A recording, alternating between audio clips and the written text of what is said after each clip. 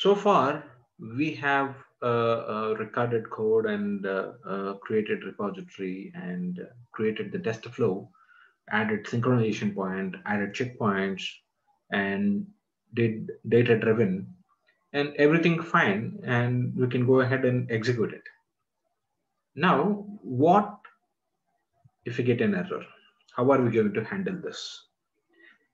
When you go to languages like Java or C Sharp or Python or JavaScript, anywhere, when you get an error, you will have something called try catch block. You will try some code, and in catch block, you will handle that. But whereas in UFT or in VB scripting, you don't have something like that. So you have only one thing, that is on error resume next.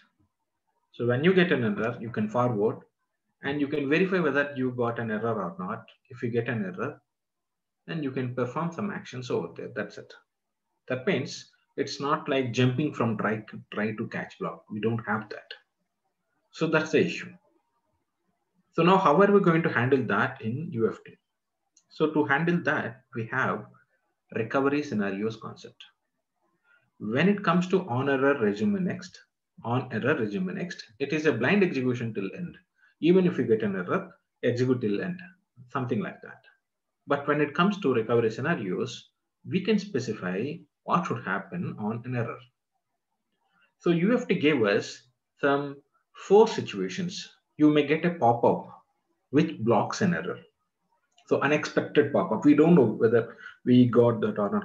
While we are creating the test, we did not get it. And while we are executing that, we got that.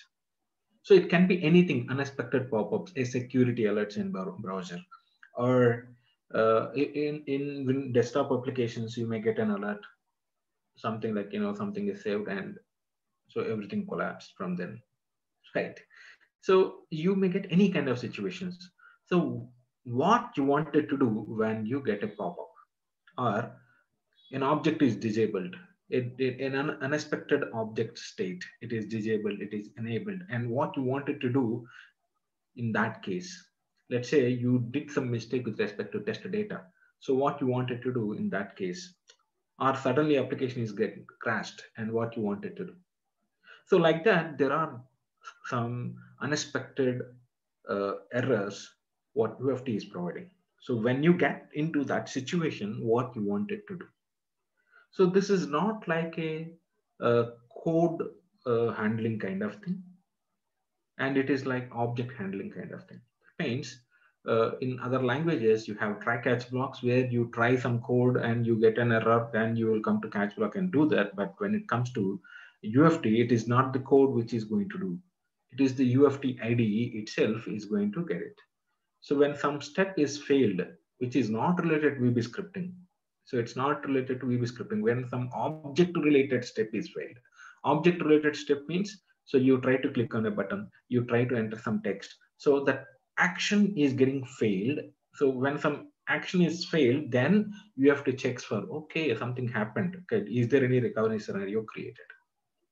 If the recovery scenario is created, and based on the error what you have got now, it is going to compare with the defined recovery scenarios.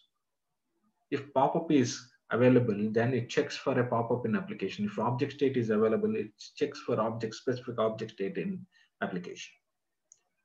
If there is a test run error is available in recovery scenarios, then it checks for that. That means if we have defined it, then only it checks for that in the application. So now what you can do there, you can specify what causes the error, and second one, you can specify what you wanted to do on that error. You wanted to click on the default button, or you wanted to call a function, or you wanted to close app, or you wanted to do something else. Okay, what you wanted to do on that particular error. So you can specify that, right? So now in our example, I'm intentionally going to create an error, that is an expected one. If we have any expected errors, I can use if condition, if that error exists, and then do something. But recovery scenarios are purely for unexpected behavior of the application. So this is a unique feature which is there in UFT when compared with other automation tools. Now, let's see that. How are we going to do that? So I'm going to disable, I'm going to comment this password enter step so that what will happen? It is not going to enter password and OK button is disabled. OK button is disabled. So when OK button is disabled, so I wanted to do something. So I know that this is not the exact situation that I'm explaining, but I'm saying that what should happen. So in that case, OK button gets disabled. If OK button gets disabled, so I will say that enter, okay, verify username is entered and verify user password is entered, something like that. Okay, if those two are there, then only OK button gets enabled, isn't it? So now what I'm going to do is I'm going to create a recovery scenario for it. So let me do that now.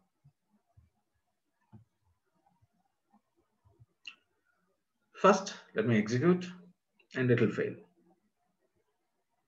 And of course it should. Username is entered, password is not entered, and immediately it got failed saying that object is disabled.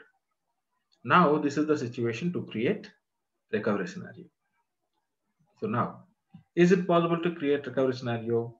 Now, okay, let's see. Where is that? It is under tools, resources, recovery scenario manager. And clicking on new, this is new button here. This is new. Next, and then what you got? So did you get a pop-up window? No, it's an object state. The state of the object is disabled. So what you wanted to do, okay, you need to specify the object first. So what you wanted to do when it is disabled, when you get the situation, when you got an error and the situation is OK button is disabled. OK button is disabled. Now it is asking which properties you wanted to specify. I wanted to specify disabled property. I wanted to specify disabled property, enabled false. So you have to add this attribute. So UFT gets an error and the object state is disabled. Then what you wanted to do? So you must define some operation, and I wanted to I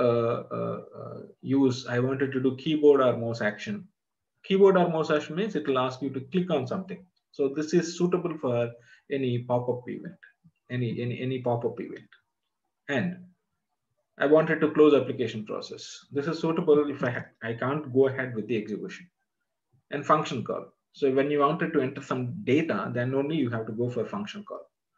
So function call means you can specify any function by creating a text file or VBS file any place. So what I'm going to do is I will be creating a text file or VBS file because that's where we store the functions. So I'm creating UFT training, and here I will specify some lib files. I will share this test and all after creating a folder. So within lib folder, I will specify everything so that you can use them.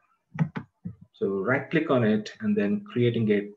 You can create anything. You can create recovery.txt. You can create recovery file, txt file, or you can create VBS file. Anything is fine. No need to worry about it.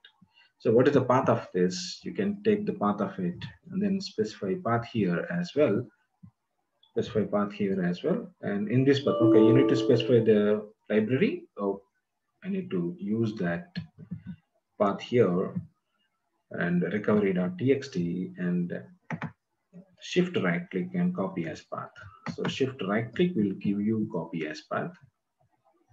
I can specify the path directly here like this, right? Let's see whether this codes work or not. Yes, that's working. So it is creating a recovery function. It's creating a recovery function, what you wanted to do when you get this. So clicking on next. I don't want to add another recovery function. And what you wanted to do after that. So I will be specifying some alternate action over there. So that means when this OK button is disabled, I will enter username and password again. That means I have to repeat clicking on OK button again, then only it works. So repeat current step and continue. So it depends on the action what you are doing. You need to specify the scenario name. Scenario name is OK disabled, something like that. You can specify any name here and add scenario to current test. So then it gets added to your test. And then you need to save it. So this is also required. I'm creating another folder, something like that, recovery, and I will be creating that. I will be creating. So this is a scenario, right? I'll specify this is a flight scenario. Perfect. Now, what I have to do? So you can stop it. So you don't need to be in recording state to create it, but running state to create it. You can stop it and then you can create that. Now what I wanted to do is I have to specify entering password, entering username and password. Where do I need to specify that? Under lib. So you can, if you observe that, it is automatically creating a function, and when I got an error, I need to make sure that it should execute entering username and entering password. Entering username and entering password. It should execute that. Clear? I will go for word wrap. Okay, this should execute that. Let's see. Now it's over. Let us check whether it got associated or not. You can see that it got associated into recovery scenarios. OK button disabled. The triggered event is if you get this object and you have to get an error, and if you get this object, then it is going to execute a recovery function. And after executing a recovery function, it is going to repeat step and continue. That means clicking on OK button will be repeated again. Let me close this and then rerun this. Should open the application, should get failed while clicking on OK button. When it is failed, it will enter username and password again and clicks on OK button. It failed. Of course, it entered. It works. So this is how UFT executes some recovery on error and then continues to next step. So this is unique feature in UFT IDE. Why I'm saying that? Because when it comes to languages like Java, C#, what will happen? It jumps from try to catch block. It jumps from try to catch block. So if you wanted to execute next step after handling that issue, no, you don't. Again, you need to implement catch blocks for every statement. That becomes again difficult. Try catch blocks for every statement is not possible. So that's why I'll say that this is a unique feature in UFT. Okay. And because it is just a 2-hour course in Udemy, because Udemy free courses are restricted for only 2 hours, I could not explain everything in detail, and also every recovery scenario like pop-up, test on error, application crash, or even in data driving, different parameterization techniques. I could not explain in detail, but I'm making sure that one type is covered from each and every topic.